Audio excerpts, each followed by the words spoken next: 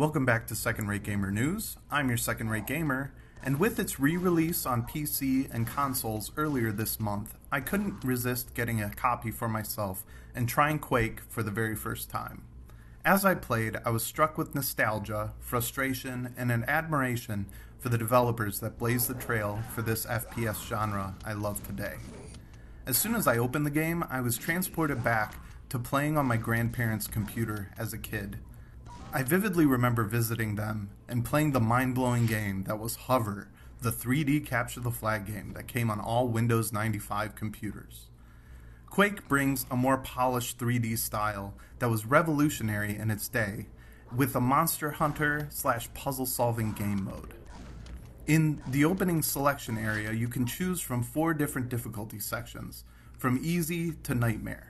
I didn't even know about the nightmare mode until I read that it was apparently so difficult that the developers hid the entrance to avoid players accidentally choosing it. Playing it today is enjoyable enough. You play a character in a secret base with the goal of killing a monster called Quake.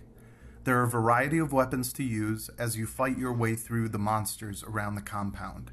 Find secret areas, solve some light puzzles, and make sure you keep your armor and health in good shape, because even the normal mode can deal out its share of death, sending you right back to the beginning of the level.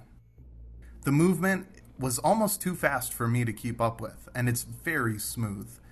It can take some getting used to, but once you have it down, it can be very satisfying blowing up monsters and watching the dated graphics show the blood and gore that was explicit in 1996, but pretty tame by today's standards. If you're looking for a blast from the past, or if you're like me and have never tried Quake, I recommend giving it a shot. Do it to experience gaming in 1996. Play alone or multiplayer, and even try your hand at speedrunning.